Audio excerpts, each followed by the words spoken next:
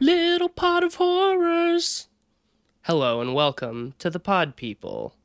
I'm the Phantom of the podcast, Matisse Van Rossum. Feed me. I'm Ben. I'm Ben too. What happened to Ben 1? He was eaten by a talking plant. Ah, shit. Yeah. R.I.P., I guess. Wait, does that mean you are the talking plant that ate the first Ben? I plead the fifth. I thought you looked a little different when I got home from work. I thought you looked kind of like a giant Venus flytrap wearing glasses. Yeah, feed me. Yeah, we are back talking about horror musicals. Sorry for not releasing this episode last week. I got sick, and my voice was doing weird, unfortunate things that would have been podcast poison. But we're back, and we're doing the thing, and I think we're just gonna jump right into it. Mostly healthy.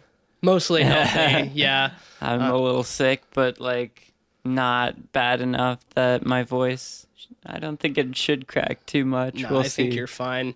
Yeah, so musicals and horror, two genres that are kind of diametrically opposed in a lot of ways, but there have been a surprising amount of horror musicals. Well, the thing is, they're both definitely looked down on a lot of times as genre films. And, so in that way, I think they both have kind of a kinship in that they have kind of lowbrow B-movie roots. For sure. I also think that it's hard to make a truly scary horror musical because characters breaking out into song every few minutes kind of defeats the atmosphere of horror, I think. Are you telling me sort of the Sweeney immersion Todd isn't horrifying?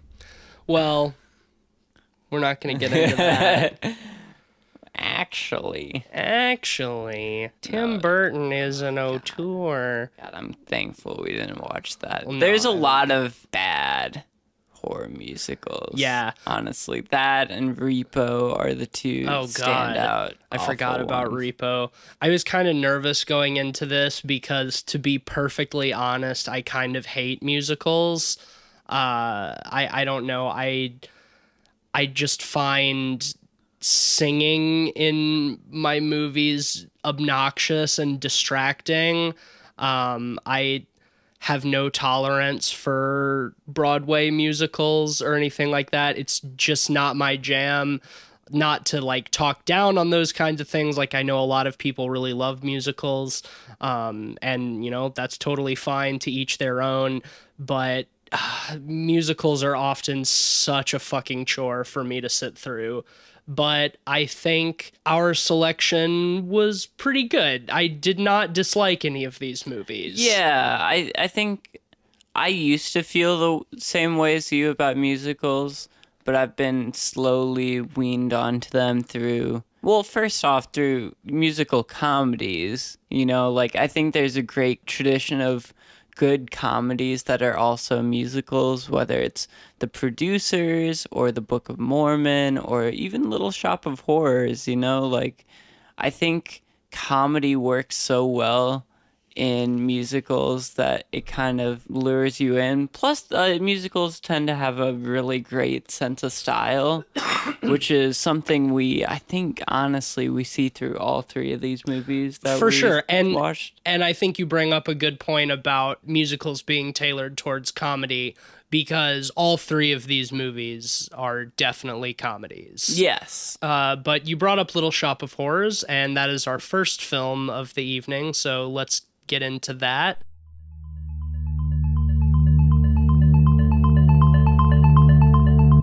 We're, of course, talking about the 1986 Little Shop of Horrors, directed by Frank Oz and starring Rick Moranis. Yep. This is the only one of the three that I had seen prior to this. Yep. It's the only one to be based off of a stage musical, too. Which I also have seen. I don't remember the stage musical very well, but a local theater in my town when I was pretty young put on a performance of that, and my mom took me to see it. And I think we actually went and rented this movie and watched it in preparation for going to see the musical. So I think I saw them within a day or two of each other. Yeah, I mean, obviously it depends on the production house you're seeing it from, but I think the stage musical is pretty solid too. A lot of it lends itself to kind of the stage ethos of, not a ton of different sets, kind of low budget, because the original Off-Broadway was based on the 1960 Roger Corman movie Little Shop of Horrors. Yeah, which is not a musical, but very much a comedy in a similar spirit. And that was the one he made right after Bucket of Blood, and used a lot of the same set, I believe. Yep. I think we talked about and, that. And same screenwriter, if I remember correctly. I haven't seen that one. I want to, though. I like Roger Corman. It's very good. It's notable because Jack Nicholson plays the sadistic dentist, who in the newer one is played by Steve Martin.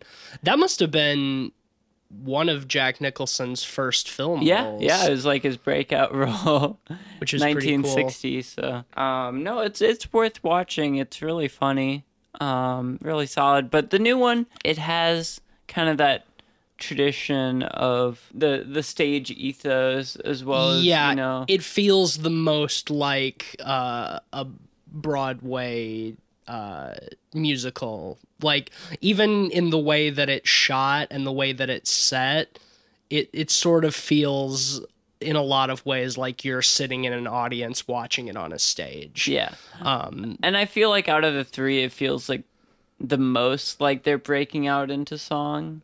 Yeah, for sure. I definitely agree. And yeah, directed by Frank Oz, who has a long career of puppetry and stuff like that. Obviously, he is probably most famous as the voice of Yoda in Star Wars and Miss Piggy in the Muppets.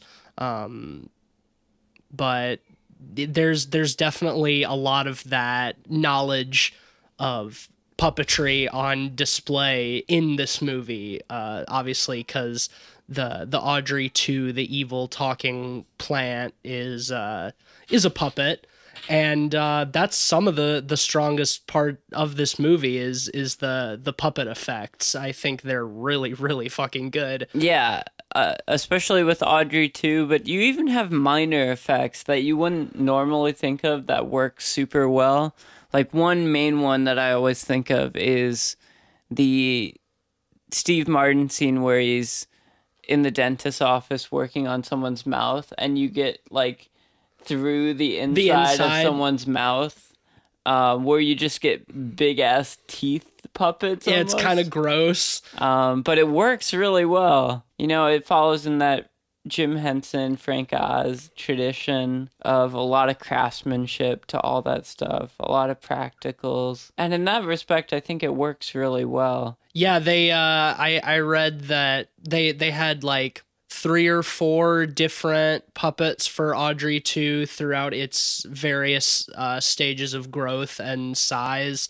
And at the end of each day that they shot, they had to completely repaint the puppet because the paint would like wear off from it moving so much, and it would take like up to 3 hours at the end of each day to repaint that puppet, which sounds like a fucking nightmare. And they had something like 12 people working on it at a time, which is insane. But I mean, the payoff is there because it looks fucking great. The effects hold up really well even today, for a film back in 1986. I also saw that a lot of the stuff with Audrey 2, they couldn't realistically move the puppet fast enough, so they shot a lot of those scenes in 24 frames a second instead of 12, and so all of the human actors had to lip sync their lines in slow motion in order for them to be able to speed the footage up to make it.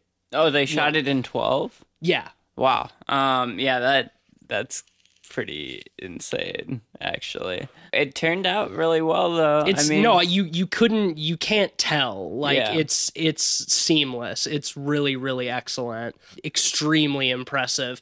I'm not sure what this film's budget was, but its production value, especially in set design and costume, is pretty spectacular. I mean, the city set is fucking huge. Like when they do the Skid Row song at the beginning, like that set is fucking massive. They must have been on a huge soundstage. Must have taken forever to put together. So I have a lot of respect for that. Yeah.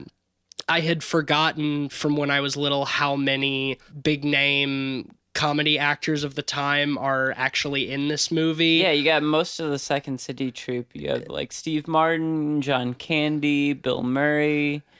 And Rick Moranis, of course.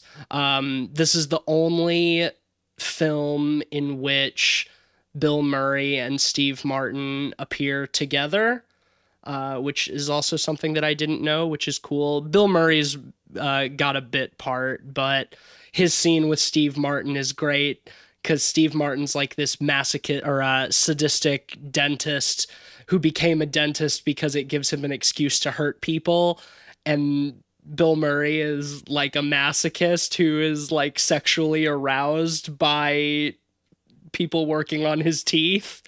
So he goes into the dentist's office, and there's the great scene between the two of them where they're both like getting off from the interaction, which is really weird and gross and funny. That was probably one of my favorite parts. I think a lot of that was ad-libbed between the two of them as well, which isn't terribly surprising considering their comedic chops. Yeah. No, I think that scene is great. Steve Martin really kind of steals the show whenever he shows up, in my opinion. Oh, for in this sure. movie. I mean, his death scene is really great too, when he puts the laughing gas on himself and then can't take it off. Oh yeah, he ODs on laughing gas. Yeah, that great costume design, this weird laughing gas mask with the little balloons on the front of the nose that inflate and stuff. That shit's really fucking awesome. Maybe for those who aren't familiar with the story, although I feel like it's a pretty big part of pop culture, it's about a guy who works in a flower shop in a poor part of town. The shop is floundering and about to go out of business, and during a solar eclipse, a mysterious plant appears in a shop in Chinatown, and he buys it and takes it back to the flower shop and puts it on display. And as if by magic, that just brings in a shitload of business. Everybody coming in to see this strange and bizarre plant.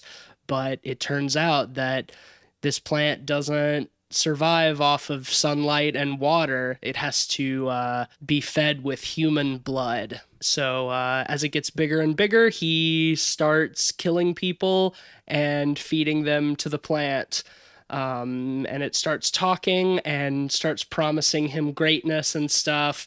And man, some of the Audrey 2 stuff in this movie is really great. I can't remember the name of the actor who does its voice. Levi Stubbs. Yes, Levi Stubbs. He's fucking awesome as this sassy, shit-talking plant. Yeah, well, I think one of the strongest parts of the musical element of this movie is the amount of black talent they use for the music between the chorus, which is really incredible. It's like 3 like soul singing women, and Audrey 2, who just belts at times. Oh yeah, probably the most notable vocal performance in the movie. Yeah, you mentioned the chorus, who plays the sort of the traditional role of the Greek chorus that you get in old Greek tragedies, who sort of directly addresses the audience and sort of guides the narrative. They're fucking phenomenal. How, you know, they always show up and they're always in different outfits, and the costume design is great, and their singing talent is amazing. Really standouts in the movie for sure. Yeah, and the style behind them a lot of times kind of is indicative of what's to come. It kind of adds some subtext. I remember at one point they're singing in front of like a giant American flag, which is kind of undertoning the capitalism of, you know, wanting to feed Audrey so they can get more customers. Right, and like then at one point, Rick Moranis' character is given an offer by a big company that wants to take like cuttings of Audrey 2 and sell them as more Audrey 2s, which Rick Moranis realizes eventually was Audrey 2's plan all along, to spread around the world and conquer it and eat everybody on the planet and take over Earth, which is really cool. And which we see in the alternate ending. Yeah, which is the one we saw. The one in theaters, they decided they needed a happy ending. Which is the one that I remember watching as a little kid. Yeah, which is kind of a bummer, because I think the alternate director cut ending that we saw has some of the most amazing puppetry in the whole movie. Oh, yeah. We get all of these shots of multiple giant Audrey 2s moving around cities and wreaking havoc, and ends with two of them wrapped around the Statue of Liberty. And like you mentioned with the American flag and the sort of capitalist undertones, but then with like these evil plants taking over, kind of reminded me of like Invasion of the Body Snatchers a little bit, like those Cold War fears of like the United States being infiltrated by a hidden enemy that seems harmless and then, you know, taking over. And to have at the very end, the two giant Audrey 2s on the Statue of Liberty, like having overtaken like this one of the biggest symbols of America. I thought that was a really nice touch. I didn't even know there was an alternate ending to this movie, and when all this stuff was happening, I'm like, I do not remember this at all. Yeah, no, well, that's the thing. It feels like they spent a lot of the budget on it too, which is weird. Yeah. Because they have giant puppets, you know, just wreaking havoc on what are obviously miniatures, but like they're done really effectively, well. So yeah, for sure. You can't really tell that easily a lot of times. They're, you know, destroying bridges, destroying giant buildings, just wreaking complete havoc. Well, because from the original ending that I remember, Rick Moranis saves Audrey 1, his love interest, who he names the plant after, saves her from Audrey 2, and they move away from the city and get their little house in the suburbs like they wanted.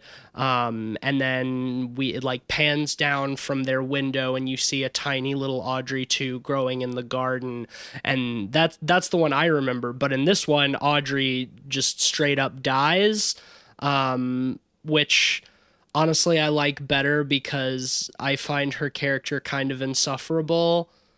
It's mostly her voice. Yeah, I was going to talk about that a little bit. I think it works because it's a very big musical thing.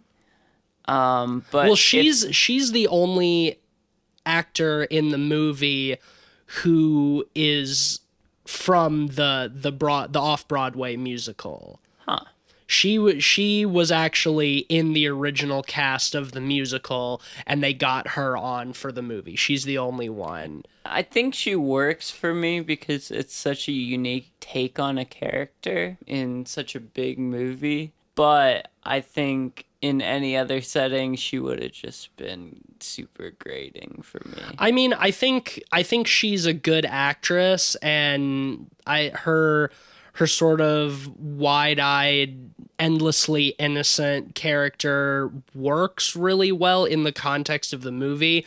I don't have a problem with the character. Her voice is just awful, though. It's just so annoying. It's definitely like a high soprano. Oh my god. Well, her singing voice is fine, but it's her speaking voice that I just can't stand. It's just so fucking obnoxious, to the point where, like, I started to dread any of her scenes just because I didn't want to have to listen to her talk too much. But, you know, it works in the context of the movie. I just cannot stand her voice. I think we can just go right into ratings. Yeah, sure. Do you want to rate it? Yeah, sure. I think this is a solid movie. It's effective in its horror and its comedy, in a lot of ways. You know, it's definitely over the top and silly, which makes it not the scariest, but I think that's, you know, kind of displaced by the incredible puppetry from Frank Oz and co. I think it's really inventive in some of that puppetry. I love the director's cut ending. The original ending is pretty solid, but the director's cut ending is really worth seeking out if you're able to. The music is great. Overall, I would give this a 4 out of 5 pods. I think it's really solid. Yeah, I agree with a lot of that. I definitely think it works better as a comedy than as a horror film, because it is very funny, and you've got all of these comedic legends just chewing up the scenery. Rick Moranis is great. I wish he still acted in things. I really like Rick Moranis. Steve Martin steals the show in his scenes for sure. He's a really, really funny character. I think the horror stuff that works for me is pretty much solely derived from the puppets and the effects, because they look really, really good, and like the design of Audrey 2 is great and kind of gross in a lot of ways too, and some of the scenes where it eats people are pretty nasty, without being really gory or anything like that. Overall, yeah, this is a fun movie. The music is good. The songs didn't bother me too much, didn't take me too much out of it, although I do think a lot of them are really long. I think some of the songs could be a little bit shorter, but hey, it's a fucking musical. What can I say? But yeah, I think I'm also gonna give it a 4 out of 5 pods. A really, really fun, solid film. I prefer the director's cut ending for sure. I like that it's a little darker. I like that kind of ending in a movie like this, where everything is not wrapped up picture perfect with a nice, pretty little bow. It plays a fun juxtaposition with the cheeriness of the rest of the movie. Yeah, for sure. So yeah, that's a unanimous 4 out of 5 pods for Little Shop of Horrors. And now we're going to move on to our next film, Billy the Kid and the Green Baize Vampire.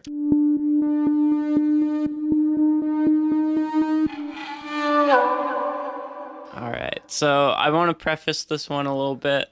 I curated the 3 movies. All 3 of these are definitely horror musicals, but this one you could probably argue is the least horror out of the 3. Oh, for sure. But I wanted an excuse to talk about this movie because Alan Clarke, the director, is one of the greatest British directors of all time, and never really gets the recognition he deserves. B, like, the movie itself is such an anomaly, and I feel like it needs to be talked about more because it's such a unique, bizarre blend of genres. Yeah, I had never even heard of this movie. I went into it knowing absolutely nothing about it, and it's probably one of the most bizarre films I've ever seen. Yeah, so Alan Clark, he's known for his social realism movies. You know, he has movies like Scum or Made in Britain, or even Christine, where the protagonists are juvenile delinquents or neo-Nazis or heroin addicts, you know, just lowbrow, you know, low-class people going through day-to-day life in Britain in the 70s and 80s. This movie came out the same year as Little Shop of Horrors, 86. So this movie came out in 86, but in comparison to those movies, it's such a huge departure from, you know, the movies that are in that social realism vein. But at the same time, it plays off of a lot of those same themes, albeit in a much, much different way. The story is, so there's this sleazy snooker manager who loses too much money in a card game to the mob. And so to pay them back, he has to set up a really big snooker game between two snooker legends at the time. The near retired or retired Green Baize Vampire. Who is an actual vampire. And Billy the Kid, who's an up-and-coming, you know, Western cowboy sort of character. A Cockney cowboy. Yeah, a Cockney which is very, cowboy. Very bizarre. I did not expect going into this movie that it would be snooker based. Like I said, I knew nothing about this movie, and I know very, very little about snooker. It's a British billiards game played on a larger table than pool, and there's a bunch of different colored balls, and you get points for bouncing them or something, and you have to hit like certain colors in a certain order or something like that. Yeah, I don't understand it at all. When I was a teenager and I spent one of my summers in Holland, there was like the World Snooker Championships going on, and I watched some with my dad because he really likes snooker. And it's cool to watch, like, especially seeing some of the shots that these, like, really accomplished championship players make. But Jesus Christ, I don't understand it at all. I don't know how you play this game. It's a pretty bafflingly confusing game. The story behind this movie is actually somewhat based on a real-life snooker rivalry between these two guys, Ray Reardon and Jimmy White. Ray Reardon was, you know, like an aristocratic, highbrow, professional snooker player, while Jimmy White was a young up-and-comer, which kind of reflects in how the Green Baize Vampire is, you know, kind of a snooty, posh, aristocratic dude. And all of his fans are like wealthy, high society people, while Billy the Kid's fans are all like Cockney punks. So it's like there's sort of like a class struggle element to the whole thing. Yeah, which I think is really, really effective. They use a lot of very localized British slang at times in this movie. Yeah, and a lot of the accents are very, very thick. I think the worst times with that are during the songs, which I actually I actually really like the songs in this movie. Yeah, They're I think the music is really solid. probably my favorite out of the three that we are talking about. But that being said, in a lot of the songs with the really thick English accents, a lot of the words are just kind of lost. Well, yeah, and they use a lot of slang. Like green baize is, I guess, the like felt on the table. Oh yeah, is that what that is? That makes sense. They talk about, I think it's green stamps in one song. Yeah, at which the I beginning. think is that referring money? to money. Oh, I figured. The mobsters kind of have a unique set of terms for what they do, which is really funny because I was reading about the production of this movie, and apparently one of the big stipulations for funding this movie was it would have to be released internationally. And I feel like this is such a British movie through Very and much through. so. Well, I think that's part of the reason that I had never heard of it, because it's so specifically obscure Yeah. that I can't imagine how this would have been received outside of the UK. Probably better in other parts of Europe than in places like the US. I can definitely see this movie doing very badly with an American audience. Yeah.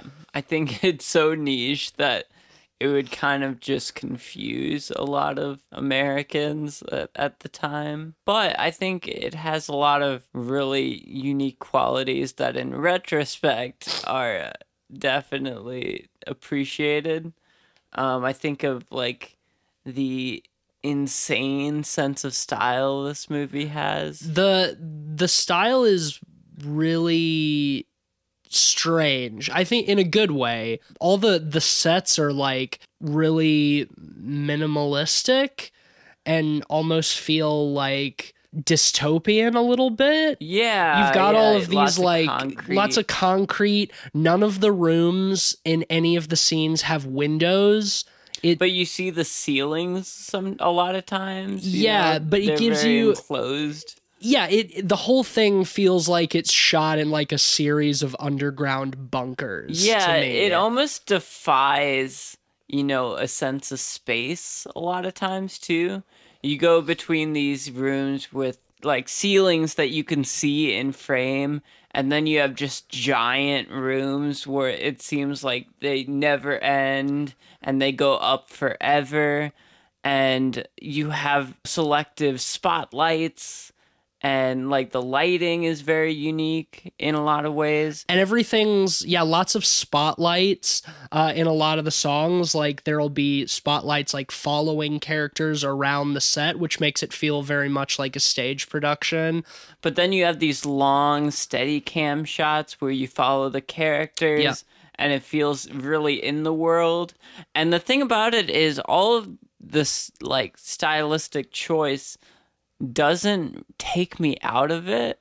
No, me either. It fits the story that it's telling very well, I think. Yeah. It's almost like the sets are constructed in a way to purposely put all of your attention on the characters. The sets are not distracting at all. Alan Clark does such a great job with mise en scène too, where he'll have, for example, at times when the mafia is on stage, they're like set up in like a triangle formation, like snooker balls almost. Or one of the characters in it is like a journalist who goes in to interview Billy the Kid, and he's in this like arcade room with a bunch of his friends, I guess. Yeah, that was weird. Yeah, and it was like long strips of like arcade machines almost. Yeah, I will admit I didn't quite get what was happening in those scenes. I think I owe a lot of that to not being able to understand the lyrics in some of the songs. There were definitely certain scenes where I just straight up didn't know what was happening. Yeah. But like it's still stylistic enough to be interesting.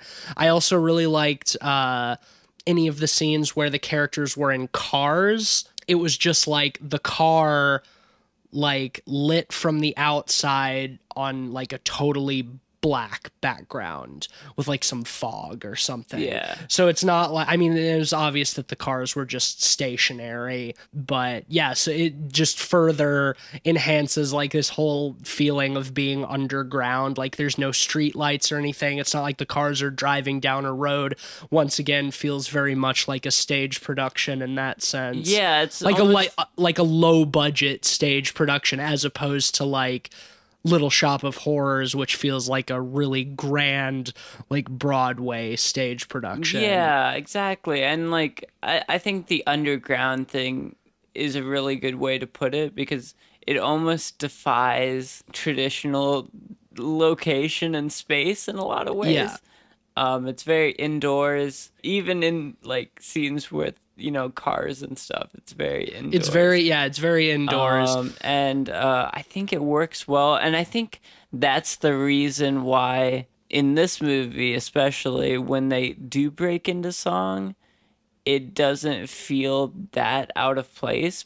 Well, because, yeah, this film specifically doesn't really feel like it takes place in our world. So the breaking into song doesn't feel as jarring, I think, because you're sort of in this like weird, almost alien dystopian kind of world. So it just, the style of this movie is definitely its strongest suit by far. Everything in terms of style I was really digging. The set design, the costumes, the lighting, the camera work, all of that stuff I really liked. I think where it flounders is in the narrative, though, for me. Especially, like, the last third of the film or so is this snooker game between the two of them. So the manager kind of wheels and deals his way into setting up this showdown between the two. It's a 17-match snooker showdown, which, first off, 17 matches is a lot of snooker. Yeah. Like, I get that, you know, they play a lot of games because one person can just run the table, clear the board, you know, yeah.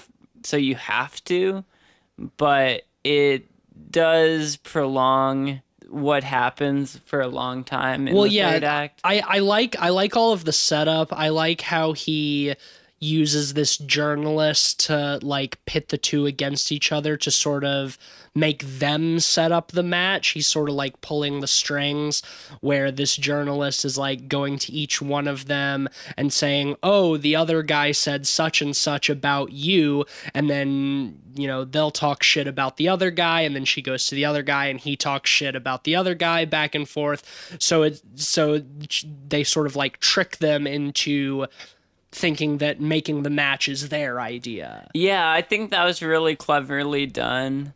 And I think the fact that you don't quite know what side the mob boss is going to bet on. Obviously, he's going to try to fix the game however he can. So there's kind of a tension there, too, which I think is interesting. What I did think was a bit weird is that, like, the manager who's setting up all of this stuff is, like, Billy the Kid's manager. Like, they're, like, best friends. So at a certain point in the movie, even though he's doing this to, like, pay off his debts, like, he still wants Billy to win, and he's trying to help him win in any way he can.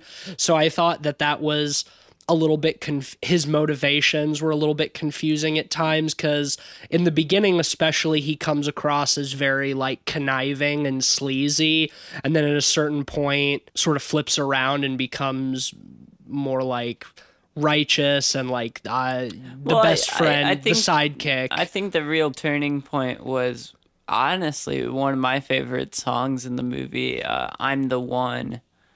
Where they kind of go back and forth between the two, talking about who made who, where, you know, Billy the Kid argues that he, with all his skills, made Right. this manager who he was, while the manager is like, I scoped you out. You know, if it wasn't for me, you'd just Nobody be would know who you hustling are. dudes Yeah. in pool halls and stuff. And that song is really good. And it's weird because that song has such a weird time signature. Like it's do do do do do do do do do. Like it defies any sort of logic, but it works really well. And it's brought up later during the snooker Right. match itself. Yeah, it has it has its refrain. Yeah, I can't say I really understand snooker super well either, but I will say that the match doesn't bother me all too much. It does go on for a little while, but they do an interesting way of pushing it forward a lot, because at a certain point, a couple games in, the vampire uses his mind control powers to make all of the balls invisible for Billy the Kid. So he can't start his round because he doesn't see any balls on the table, and he's freaking out. And because he can't play, the ref keeps calling the rounds for the vampire because he's not playing. And see, I will admit I did not pick up on that is what was happening. The snooker match is where I really started to lose interest because I just got so lost. I did not realize that the vampire was making the balls invisible to Billy the Kid. I didn't know why Billy the Kid was freaking out and not doing the snooker. Yeah. Well, we should also say that the bet in this movie is the loser can't play snooker ever again. Professionally. Yeah. It's high stakes. Yeah, high stakes to say the least. And so it ends up being 8-0 in the vampire's favor in a 17 match game. So he wins one more, he wins it all. And of course, Billy the Kid comes back and he starts winning round after round, and it gets neck and neck. And there's a great scene. Well, besides the great circular panning shots of all these crowds in the balcony, which I thought was shot incredibly, because they're like elevated above the table, yet they do these long rotating panning shots around them, which must have used like a crane, I guess. Yeah, well, like I said, the visual style and everything is great. Like that never became a problem for me. But yeah, man, in that last 30 minutes, I just lost interest so quick because I was just so lost in is what was happening. And I mean, honestly, that's on me more than anything else, that I guess I wasn't paying close enough attention to pick up on what was happening, but it definitely hurt the movie for me by the end. Like I was there for like the first 2/3, and then the last part is like, I don't understand snooker. All I know is that the vampire is winning and Billy the Kid is losing. That's all I can tell. Well, the thing is, I don't think you honestly have to know the ins and outs of snooker really well to appreciate it, because they all pretty much run the table every time. Well, and right. The only time they don't run the table is for dramatic effect for one of them to run the table. Sure. So I think the particulars don't matter too much. And I think, for me at least, the lengthiness of the snooker scenes is alleviated by that awesome sense of style it has, as well as there's some really good music in that segment. You have this woman who's kind of sort of a love interest of Billy the Kid, I think. Or is it just the journalist? I can't. She just belts one of the songs throughout it. I think that was a journalist. I think it was, yeah. I think it was the journalist.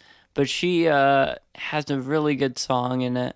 The climactic scene, they're 8-8, and Billy the Kid is running the table. He misses a ball. The vampire is running the table. He misses one. So Billy the Kid finishes it out right as he's hitting the last ball in to win the match by like 1 point. The vampire freezes the ball midair. Right above the hole. And then Billy the Kid pulls his 6-shooter and shoots the ball into the hole, which I thought was really fucking funny. Yeah, it's incredible, honestly. But then, like, immediately after that, the movie just ends. Yeah. It has a very, very abrupt ending. I did think that was very funny. I like this sort of unexplained element of the supernatural with the vampire. Like, he's just a vampire. Nobody ever really talks about that, and he's got these weird vampiric powers. Well, that's the funny thing, because they subvert your expectations a couple times with that when they first introduce him, because at first you see him in like a coffin, and he's like, it's a very in like a castle. It's like a very Dracula style thing. He's very dressed in the cloak, and he's got these massive fangs. Yeah, and he like gets out of his coffin, and then he just shills for a product. Because it's a commercial. He's shooting a commercial the whole like, time. Toothpaste or something. Yeah. And what I thought was really... Oh, go ahead. What I thought was a really funny touch is like he's got these massive, like, over-exaggerated fangs, and then after that scene, he like takes them off, and he still has fangs, but they're like small, more normal-sized vampire fangs. So they had him put on these like ridiculous, massive vampire fangs for the commercial. Well, it's really great because we see the fangs because he gets up and, you know, kind of does a maniacal grin at the camera, and then right in the middle of it there's that like goofy like gleam off of the shiny teeth, and then he holds up the toothpaste. It's just like, I was not expecting that at all. But, I didn't know what was good. happening in that introduction. I was like, wow, this is taking a really weird turn. And then to have it be a commercial was really funny. I think the vampire is probably my favorite character. I think he's the funniest, especially when he's getting mad about all of the shit that Billy the Kid is talking, and you know, calling him like a little upstart, you know, punk. That was probably my favorite song. Is the vampire's first song where he's singing with his wife, I guess. I thought that was a really great scene. I also love the scene where they go to his house, and upstairs he's got like this black marble snooker table, and then under it is just like a glass coffin that has his dead father in it. Yeah. And the reveal on that is really funny. So he's got his dad entombed in this snooker table because his dad was the one who taught him to play snooker. All of those little touches were really great. Do you want to go ahead and rate this? Yeah, sure. So like I said before, this movie has to be seen to be believed in a lot of ways. It's really bizarre. It's, you know, never have I ever before this seen a Western horror comedy musical snooker movie. Well, yeah, I think loosely based on a true story. I think before we rate, we should clarify a little bit, like what you were saying, that this is very loosely a horror film. We've gone pretty loose with some of our definitions of horror on this show before, but I think this one probably takes the cake in the sense that... Well, I don't know. I mean, I think you have the horror tropes of Dracula in this in a lot of respects. That's it, though. There's no violence. There's no death. Just one of the characters is a vampire. That's about the only horror thing about it. And I mean, that's fine. I would very, very, very loosely call this a horror film. It's not scary at all. But It's definitely horror influenced. Stylistically, it is horror influenced for sure. Yeah, and I think, having the thematics of Dracula as this, crusty, posh snooker aristocrat works really well, in terms of the idea of what we know Dracula as, which is a really cool juxtaposition, I think. I think the music is really incredible in this movie. Alan Clark does an amazing job with the style of this movie, as well as kind of taking those social realism influences or background and kind of translating it into this movie that's way larger than life. I can understand how the third act drags a little, but I was carried throughout it because of the idiosyncratic style of the movie. Again, I think this movie has to be seen to be believed. I don't think it had a wide American release ever. I know the rights are owned by Lionsgate, which is one of the big reasons why it hasn't gotten like a Criterion or anything. If you have a chance to see this movie, definitely seek it out because it's definitely one of a kind. I would give this movie a 4.5 out of 5 just because it's so unlike any other movie I've ever seen, and the style is really good. Yeah, I definitely love the style of this movie a lot. That, in every sense, carries a lot of the film for me. It's really, really well directed. The camera work is great. The lighting and set design is interesting and bizarre, but suits the tone of the film. I think I can say that I would overall recommend it.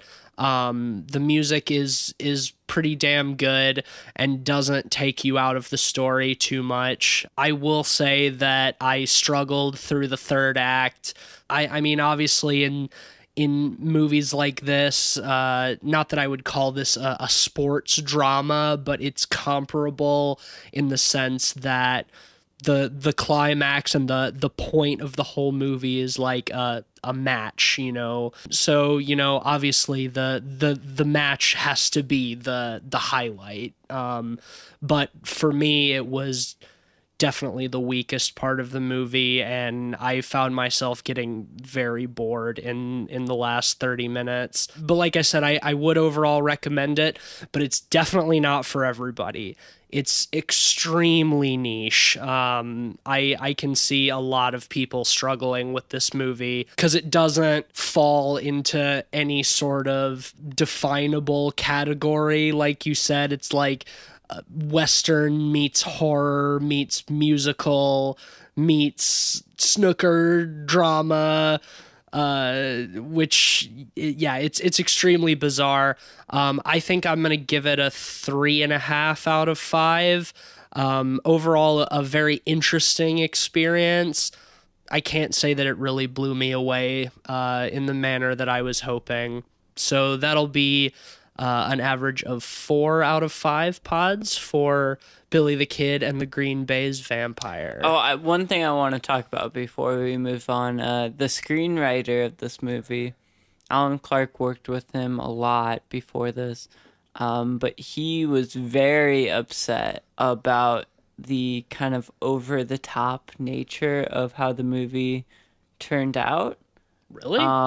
Yeah, he wanted it to be kind of set in a location-based drama, I guess. I think that would have made it a lot worse. Exactly. Honestly. I totally agree, and I think it's really bizarre, that idea even.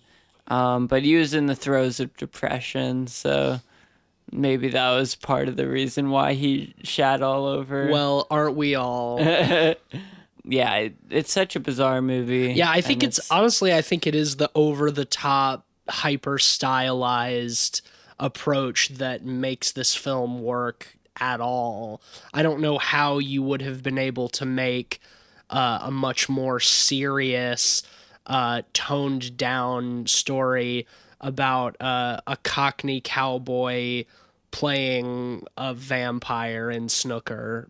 Like, What? Yeah, well, I think this movie more than anything proves that you can make a super idiosyncratic, unique, bizarre film as long as you don't take any half measures. You just gotta sell it. You gotta make your own style. Oh, you yeah. know. Oh, for sure. I definitely agree with that. Well, Solid 4 out of 5. yeah, solid 4 out of 5. Let's move on.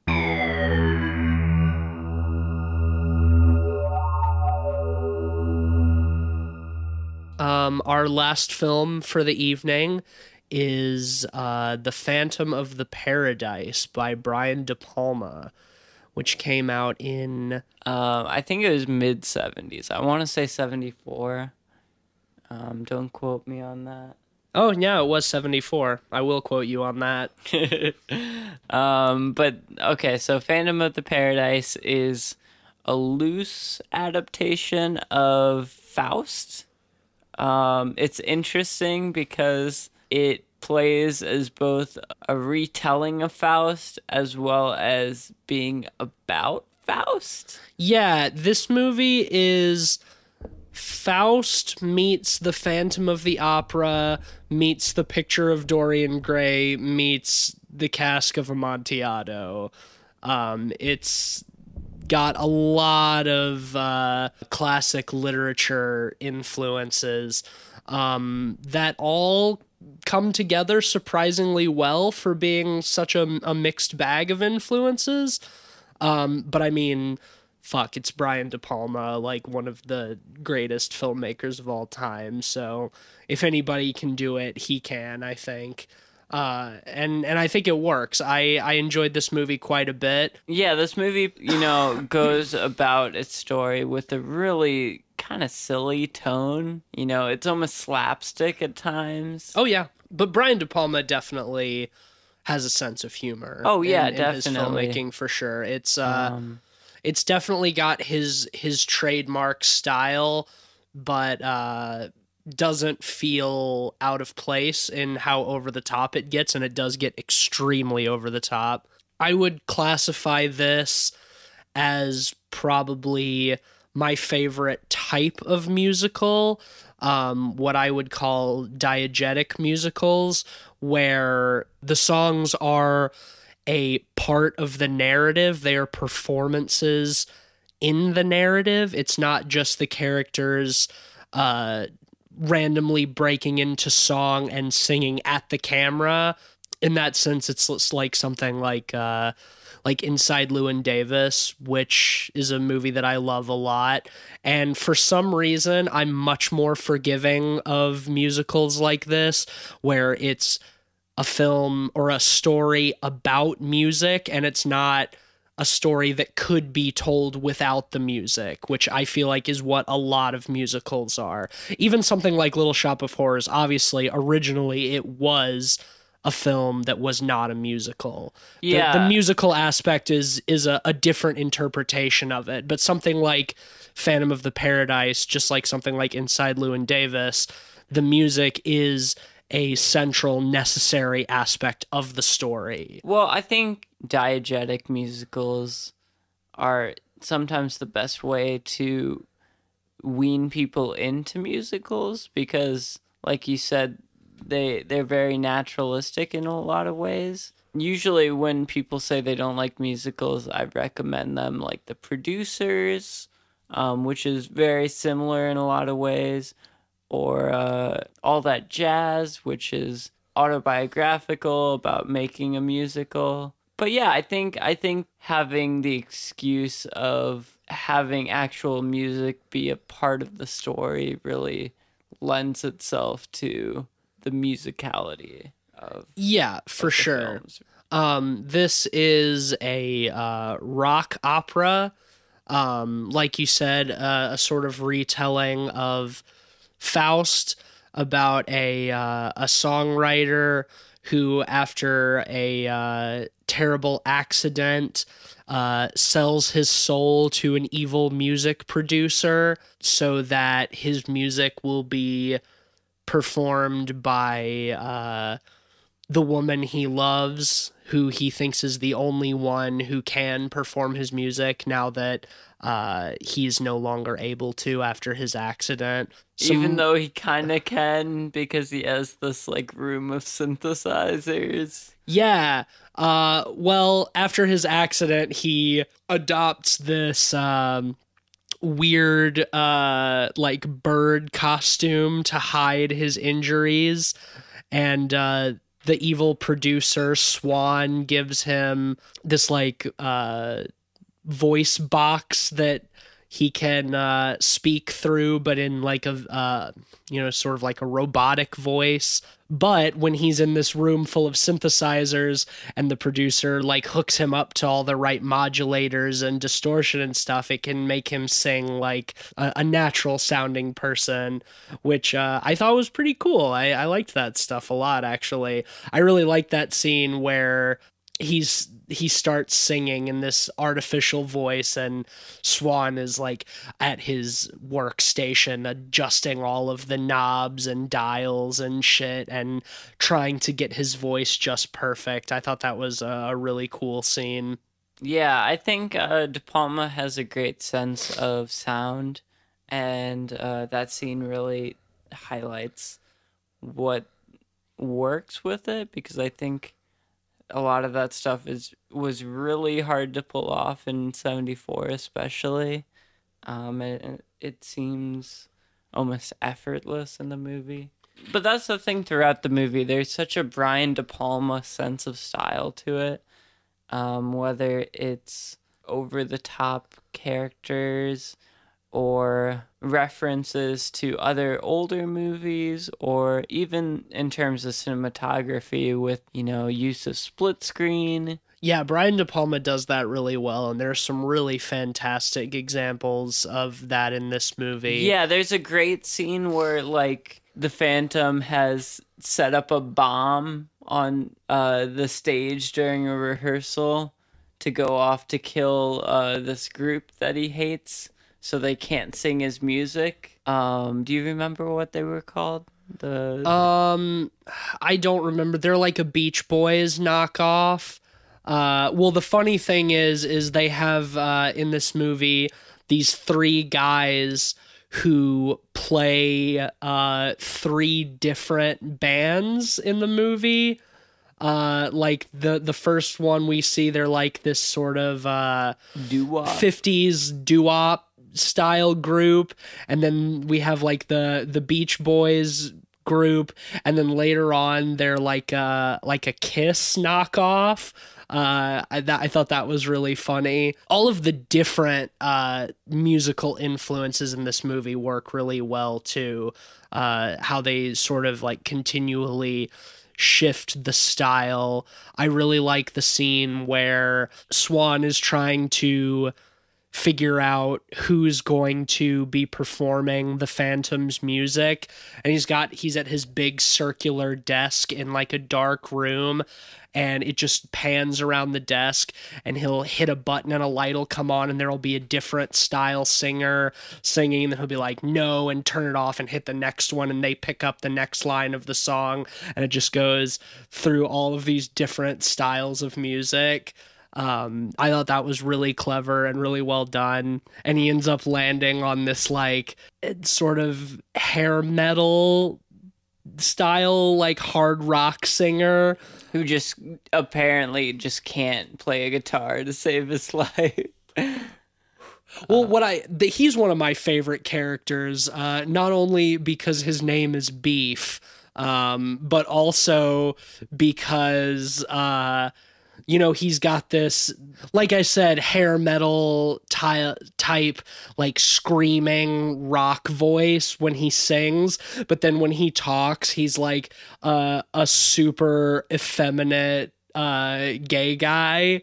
And that juxtaposition, like when we first hear his speaking voice, it's absolutely hilarious.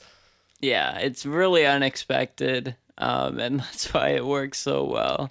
The sense of style, like I was going back to that a second, there's a great use of zooms in the movie, especially during that split screen, actually, when, they're setting up that bomb and, you see in a distance the Phantom is in like the rafters, and you get like a punch in on him right as the bomb's going off. Yeah.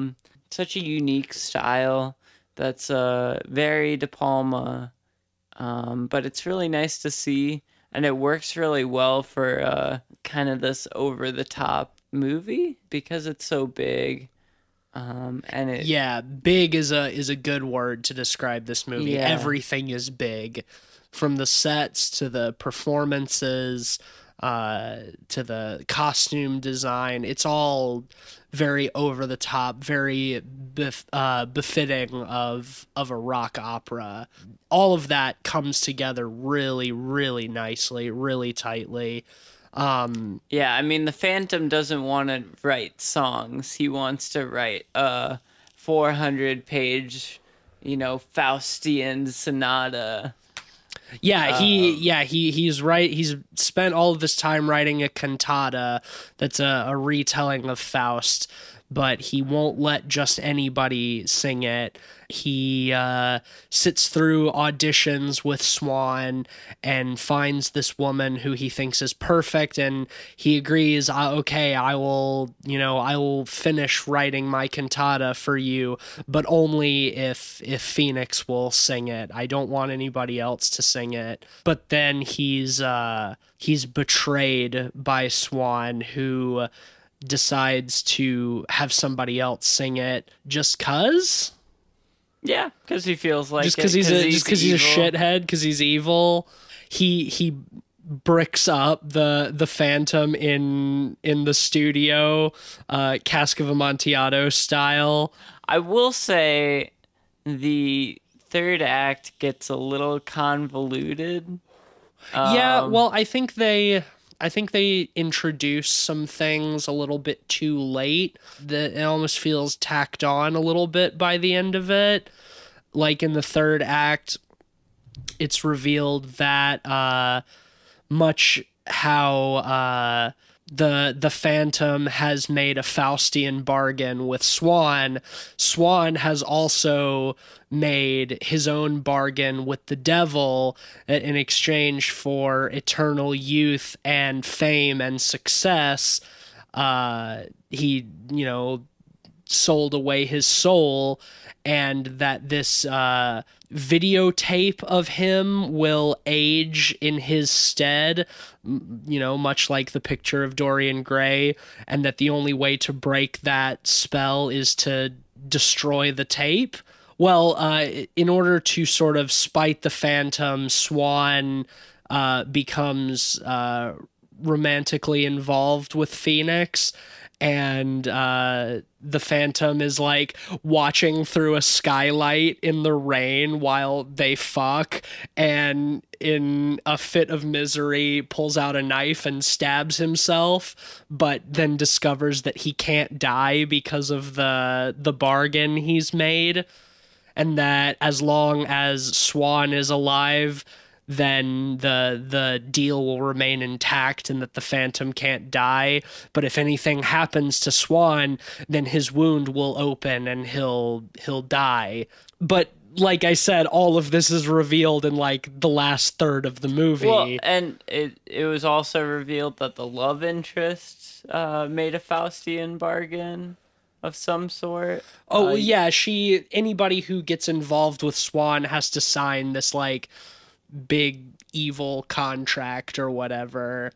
It gets really confusing in the third act, but the whole third act is bombastic, to say the least. One of my favorite scenes where Beef dies. Yes. By getting electrocuted when the Phantom like chucks a neon lightning bolt from the rafters at him, makes it swing down on him and electrocute him. The way they shoot the electrocution is really cool, though. It's almost like a strobing stop motion kind of thing. Stutter effect. Yeah, I liked that a lot too. Because Beef dies during this performance, it creates a lot of publicity, obviously. So Swan decides what better way to create more publicity than to have another performer die on stage. So he concocts this plan that during the grand opening of the Paradise or whatever, he's going to get married to Phoenix on stage, and right as they say till death do us part, one of his flunkies who's up in the rafters with a sniper rifle is gonna shoot Phoenix and kill her on stage. So the Phantom interferes to stop him after destroying burning the cursed tape or whatever. Like, that scene is really cool in terms of like the production and how it all looks, but it does get really, really convoluted and kind of sloppy in the end. Yeah, it goes off the rails, but it's so high energy that like you just kind of have to roll with it, because like it's just chaos. Well, the Phantom destroys the tape and then kills Swan, and then because he kills Swan, then he indirectly kills himself, and all of this shit, and then the movie just ends. Yeah. Again, just like in Billy the Kid and Green Baize Vampire, it's extremely abrupt. They don't stick around. There's no denouement. It just ends. I will say that the music in this movie is probably my favorite of the three. It's very 70s. Yeah, it's a lot of 70s rock and roll. But I think it works really well. It's really high energy a lot of the time. I like how they play with a lot of different styles throughout, while still kind of having that overarching theme. Yeah, it's a very funny movie too. Lots of good laughs. Just with stuff like how over the top everybody is, like all of the main characters except for Phoenix. She's pretty downplayed, but Swan and the Phantom and Beef are all just like hyper exaggerated stereotypes, cartoonish, and yeah, it's really high energy and really funny. I enjoyed it a lot. This was probably my favorite of the three movies. I think I like the music in Billy the Kid and the Green Baize Vampire better, but I mean, considering the era that this is set in and that, you know, all of the song performances are diegetic, this movie, I think the music feels the most natural. It's the most fitting of the three, and I like that a lot. And I think that's probably part of the reason why this is my favorite of the three, and also just because I really like everything of Brian De Palma's that I've seen. Yeah, I mean, it's a really solid movie. Like I said before, it goes off the rails a little bit in the third act, but like it's so bombastic and slapsticky that you can't even fault it too much in that respect. Well, no, the style is obviously very intentional. I won't say it's not corny, because it is very corny in a lot of places, but intentionally so. Yeah, it's extremely self-aware in how over the top it is, and it wears its influences on its sleeve. One of my favorite little scenes is when Phantom is sent to prison and he's a mandatory volunteer to get all of his teeth pulled and replaced with metal teeth. Oh yeah, so he has metal teeth. I thought that was really great too. And also the scene shortly after that in the beginning, when he has his accident where he's trying to destroy all of the copies of the record of his music that Swan is passing off as his own, and he trips and falls and gets his head stuck in the record press machine, which is what maims him. I thought that was really great. Apparently, in that scene they were using an actual record press, and they had put like like stoppers on the pistons to keep it from actually closing all the way, but they underestimated how powerful it was, and they broke while his head was in there, and he managed to pull his head out at the last second before he actually had his head crushed in the record press. Oh, so his screams during that scene are not acting, they're genuine, because he thought he was he narrowly avoided having his head crushed. Jesus. So yeah, that's pretty fucking wild. Yeah, should we go ahead and rate this? Yeah, I think this is a really solid movie. I think, honestly, this is a really solid set of movies. Like, for the horror movie genre, I think we picked 3 really good ones here. This one's, bombastic, has such a great De Palma sense of style. It's really funny. The Faustian stuff works really well.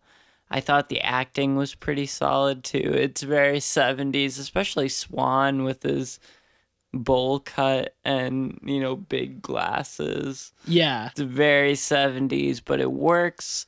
He looks a lot like Elton John. Yeah, and I think ultimately it works as a whole. Like I said earlier, the third act kind of goes a little off the rails, but it loses some focus. It's so high energy that I can't even complain too much. I would give this movie a solid 4 out of 5. Yeah, this was definitely my favorite of the 3. I would say it's definitely a must-see if you're a De Palma fan. I think it's a pretty early De Palma, like his second or third film, I think. He did Carrie right after this, which is one of my favorites of his. Definitely a very fun, high energy, over the top rock opera. Really enjoyable overall. Good music, great performances, an excellent sense of style, like you said. I think I will echo you and also give this a 4 out of 5. So yeah, that'll be a unanimous 4 out of 5 pods for the Phantom of the Paradise. All 3 movies. All 3 of them, yeah, an average of 4 out of 5 for all 3. I don't know if we've had that before, where all of the movies end up with the same rating. We're a little bit more divided on some of these, but I think all 3 of these are a pretty good representation of what is really a niche subgenre of horror movies. Yeah, I will say, as somebody who is generally extremely frustrated by musicals, I enjoyed watching all of these. I was pleased with the selection, and this was not as much of a chore as I was expecting it to be. So a pleasant surprise all around.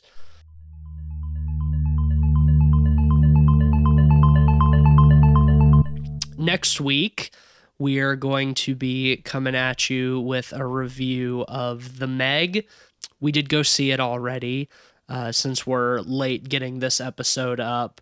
But we won't spoil our feelings on that. Tune in next week to hear us talk about Jason Statham fighting a real big shark. Real big. If you like the show, be sure to take a few seconds out of your day to leave us a rating and review on Apple Podcasts or wherever else you get your podcasts. We would love and appreciate if you would take the time to do that. You can follow us on social media, Facebook and Twitter at PodPeoplePod. If you do follow us on Twitter, then you're not surprised that this episode is a week late, because that's where we post most of our updates, is on Twitter. So I definitely recommend following us on there. You can check out our Letterboxd page as well, letterboxd.com/podpeoplepod, for a list of all of the films we've talked about on the show and our average ratings, and links to those episodes if you haven't heard them. You can follow me on Twitter at Mr. Van Awesome. And I'm at Mr. Sheets. And yeah, I think that will bring us to a close for the evening. If we have any listeners in the UK who want to get in touch with us and explain the rules of snooker, and tell us why we're stupid Americans for not understanding what was happening in Billy the Kid and Green Baize Vampire, get at us, I guess, and we'll explain to you the rules of football. The real football. The real football. The football that you play with your hands. Yeah, well, I think going off of that, if you're listening from the UK, you might be the only people to be able to see Billy the Kid and the Green Baize Vampire, so find it. If you're in the UK, you might already be familiar with Billy the Kid and the Green Baize Vampire, because I sure as shit wasn't. But yeah, that was an interesting experience. Feel free to engage with us on social media. What's your favorite horror musical? Do you hate musicals as much as I do? If not, tell me why I'm a closed-minded fool for not liking musicals. Or tell me why I'm right and why Les Miserables is overrated. It's okay that you don't like musicals. It's not for everyone. I don't like most Westerns. So that's my hot take. Yeah, that is a hot take. So be ready for the inevitable horror Western. Oh, yeah. Well, that's coming for sure. I got a few that I really like. So thank you, as always, for listening. Stay tuned next week for our review of The Meg. And until next time, keep on singing. Keep feeding me. Yeah, keep feeding Ben, too. I'm going to have to figure out where to get all that human meat. Okay, bye.